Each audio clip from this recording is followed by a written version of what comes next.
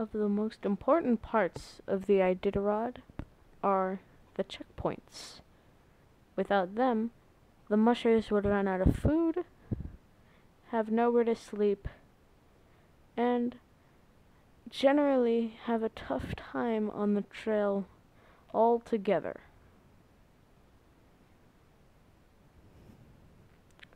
This year, there was a total of 23 checkpoints in the Iditarod, and each one is significantly different. The checkpoints range from abandoned gold mine towns, while others are just tiny villages, and others still are houses, home to one family. All of them have a place for rest and food for the dogs and food for the mushers. A musher has the ability to rest at a checkpoint or continue moving ahead. It is mandatory for a musher to have at least 24 hours of rest in a checkpoint. Checkpoints also have doctors to take care of the dogs and doctors to take care of the mushers. Every time a musher pulls in a checkpoint, they have to do a mandatory checkup before leaving. Mushers can also leave dogs in checkpoints in case there is something wrong with said dogs. If they didn't have the medics or the drop-off system, many of the dogs would have died, giving the mushers a hard time. And fans of the race would feel horrible. Checkpoints are just one of the things that makes the Iditarod special. Not only do they give comfort and warmth to the musher, but they also take care of the dogs and make sure they're okay as well.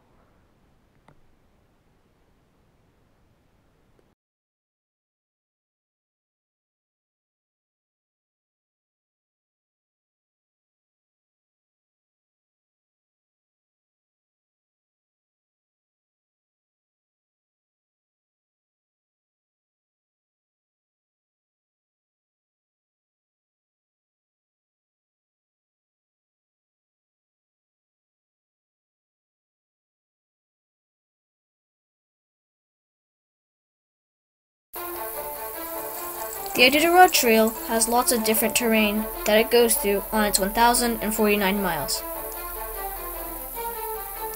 The trail starts out with a typical northern forest that goes into a gentle rolling hills.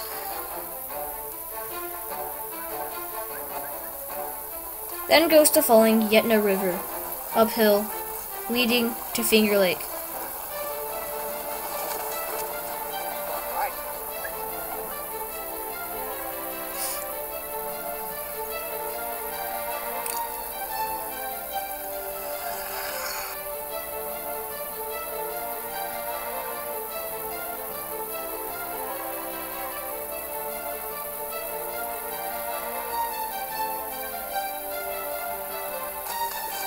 The trail usually leads teams to going back and forth between rivers.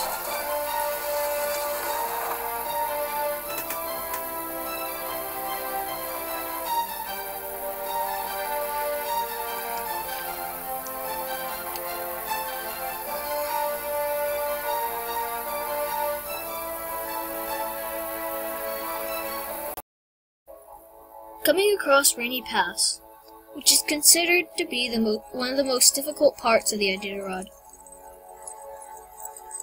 goes into a large tundra.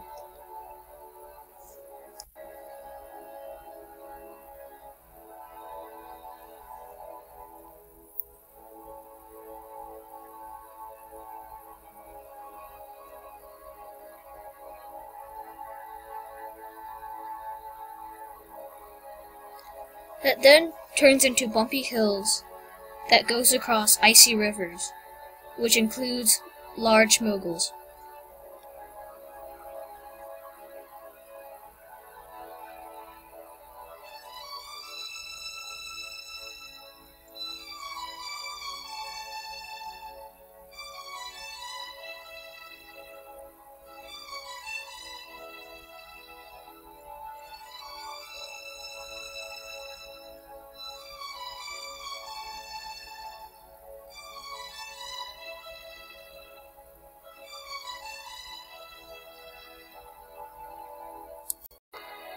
Now upon the most difficult part of the race, the burn. A wooded place, usually with little or no snow, and some gravel, which is hard on the sled as well as the dogs.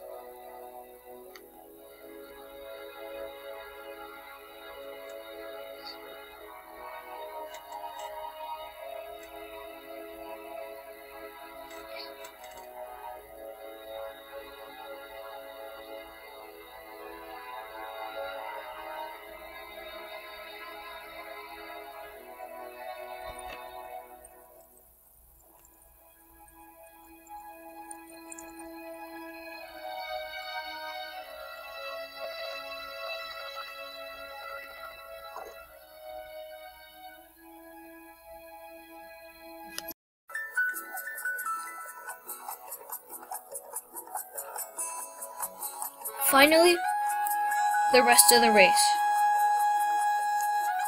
which includes large cliffs, more rolling hills, rivers, and open tundra, and a beach that then comes to the end of the Iditarod.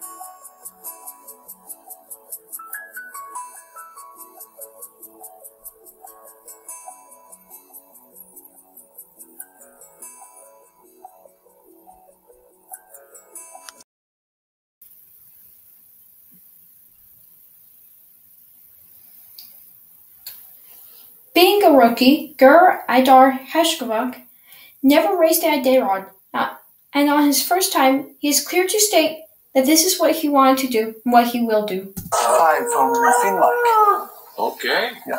Okay, so you're gonna run the Iditarod. Is it a dream? Yeah, that's of course I started to dream about that in early '90 because we started Cut to off follow when he the says, Iditarod, of course. He did have many troubles along the way, like all rookies and even veterans, but overall it paid off. The 26 to gnome, he has now a lot more money in his wallet.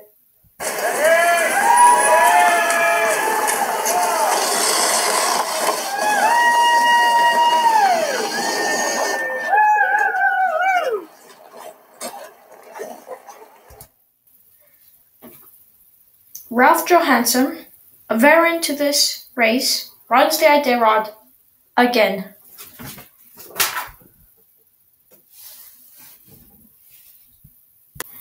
But will he win it? That's the question. He had a pretty good run in this Iditarod and in others Iditarod.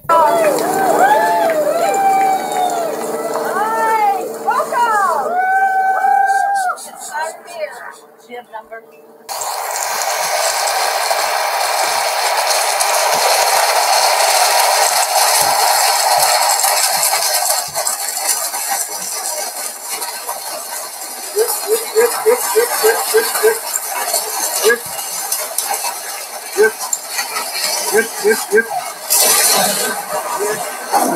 Welcome to Cripple.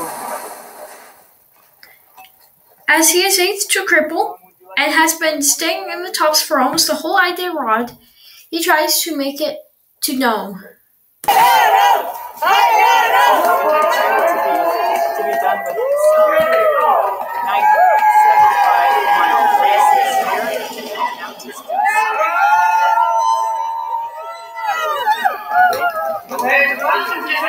Welcome to the finish line. Good God, good God.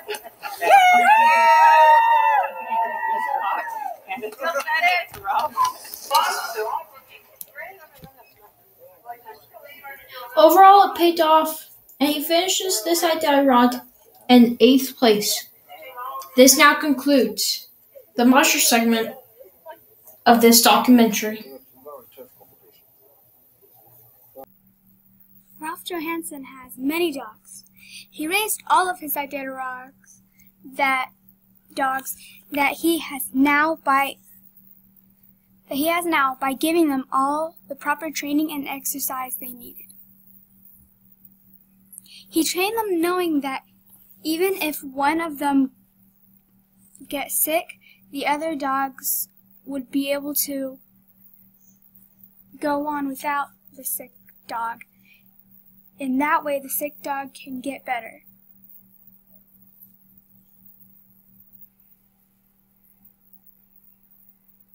Now here's a little extra to see what he does every day to get ready for their tomorrow.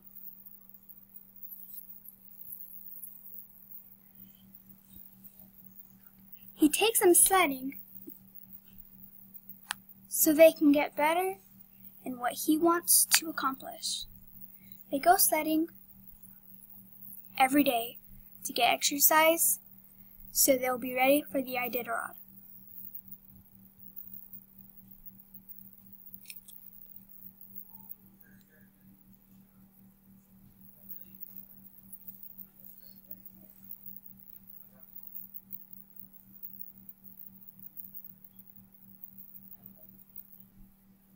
He has 16 dogs that he used in the Iditarod race this year. And he went down to 9 dogs because the other ones either got sick or they got sick.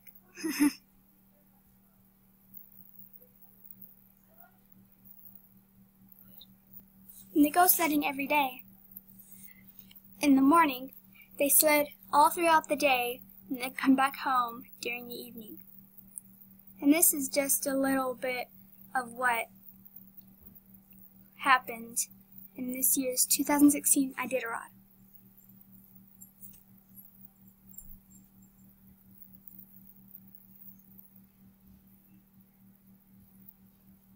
Here are all of his dogs.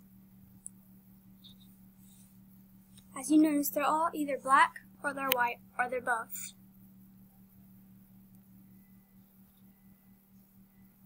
Do you see those socks on their feet? They keep those on their feet so that they don't get cold and they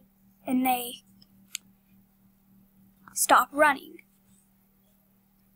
Every single Iditarod musher must have those on their dog's feet so that their dog's feet don't get cold, and so it prevents them from their feet freezing and probably falling to sleep. Listening. Bye.